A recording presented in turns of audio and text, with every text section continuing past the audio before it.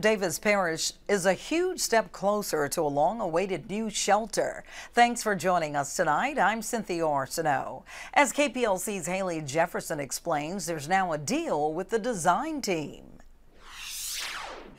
Davis Parish has contracted with Beasley and Longo Shelter Design for the architecture and design of a parish-wide animal shelter. The police jury approved the contract at Wednesday night's meeting.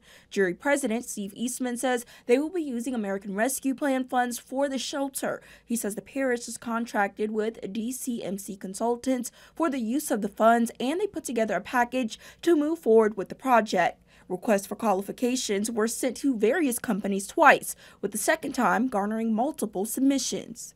We took their submittals, which was a statement of qualifications, and looked at them individually. We had a scoring matrix, and the proposal committee reviewed them, checked off the boxes, and we looked at it, and in our minds, they were the best qualified candidates that submitted it. Eastman says the company has an idea of what the parish wants for the design and architecture. We're thinking between 70 and 100 pens for the animals.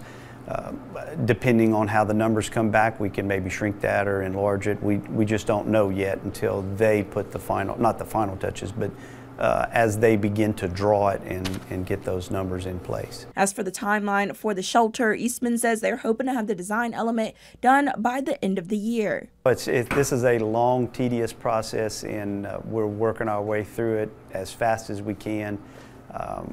This is going to be a great help for the communities in Davis Parish, and hopefully remove some of the strays out of the rural areas. As for the possible location of the shelter, Eastman says they're considering a couple of different locations, one being the current